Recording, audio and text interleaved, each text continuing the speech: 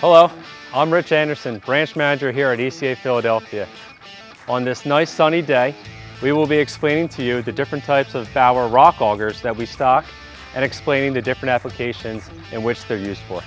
ECA stocks progressive rock augers in US standard sizes from 24-inch to 96-inch, and we also stock metric sizes that is consistent with the size of double wall casing that we have here. The P2 or progressive rock auger is the most commonly stocked rock auger, and it's also the most aggressive rock auger that we have here.